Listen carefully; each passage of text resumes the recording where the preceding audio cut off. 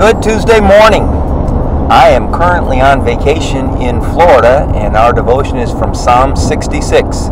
Come and listen, all you who fear God, and I will tell you what he did for me. For I cried out to him for help, praising him as I spoke. If I had not confessed the sin in my heart, the Lord would not have listened. But God did listen. He paid attention to my prayer. Praise God who did not ignore my prayer or withdraw his unfailing love from me. As I read Psalm 66, it's obvious that the psalmist was on a spiritual high of sorts at the time he composed this particular song. The psalm is so enthusiastic in its acclamation of praise. Verse 16 has been called the theme of the church. Come and listen, all you who fear God. Let me tell you what he has done for me. Here we have a man of faith who's determined to be heard. He has a story to tell that simply will not wait. He must share it with others. So he shouts to all who pay attention, listen to my story. What then is he trying to tell us? Why is he so excited about this message? What does he want us to hear? Well, first, God has taught him that he worships a God who answers prayer. No longer does this psalmist wonder whether God answers prayer.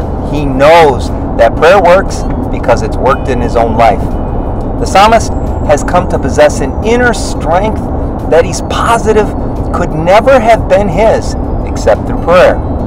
This man is feasting upon spiritual bread to which he was a stranger to before he prayed.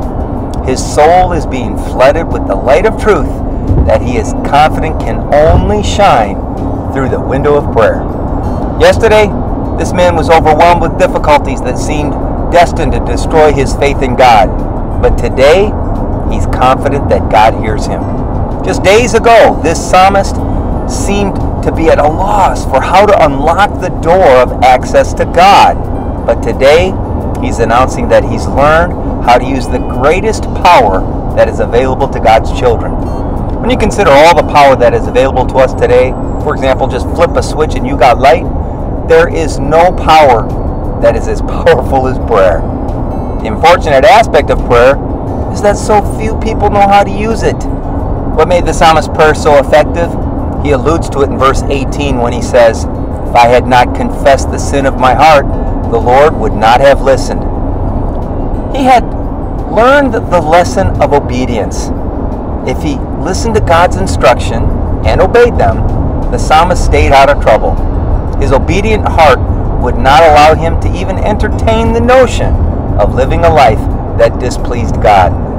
He learned that a surrendered will was the secret that opened the door of access to his heavenly Father. Unless we're willing to surrender our will to God, there is no answer to prayer. Lord, thank you for hearing me pray. And thank you, Lord, that you not only hear, but you pay attention. I love you, Jesus. Amen.